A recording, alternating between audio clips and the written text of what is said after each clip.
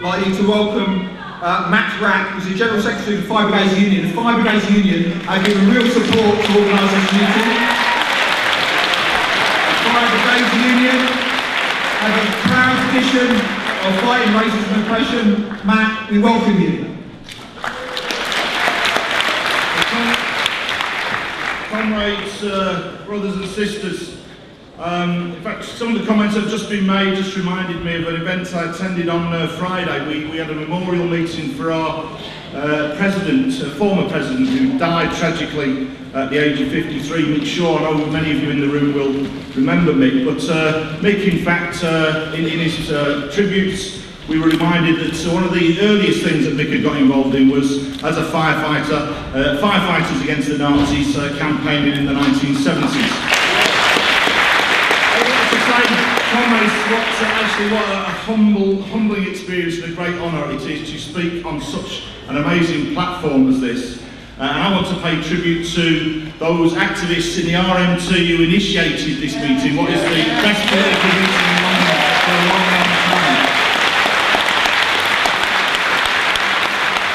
I got an email off Comrade Undrum at the back there, and we were very pleased to immediately join in and to give our full support to this initiative. And we've got the Olympics coming up this summer. Sports, a great sporting event, and you often hear, I remember growing up, they said you need to keep politics out of sport. They seem to forget that actually it was the apartheid regime that pushed politics very firmly into the issue of sport.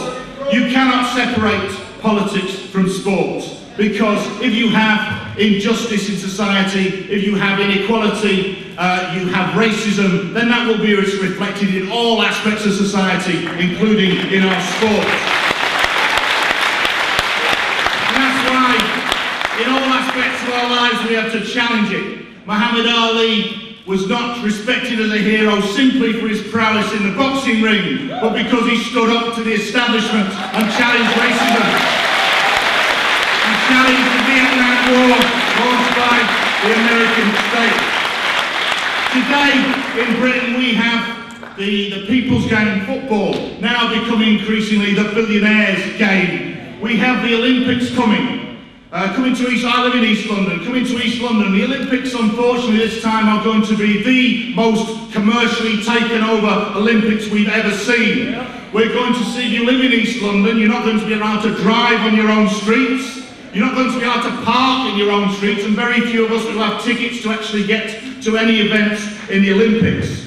But we also have militarisation, has been mentioned earlier. We have surface-to-air missiles being placed on the roof of tower blocks in East London. Well, what they forgot is that one of the tower blocks where they're stationing these missiles is now called the Bow Quarter. But the Bow Quarter, for those who live in East London, what we will remember, is actually the Brighton May factory. And it's one of the birthplaces of modern trade unionism, because in East London, as well as all the problems, for the poorest boroughs in London where the Olympics are taking place. And as well as those problems, we've also got a huge history of struggle.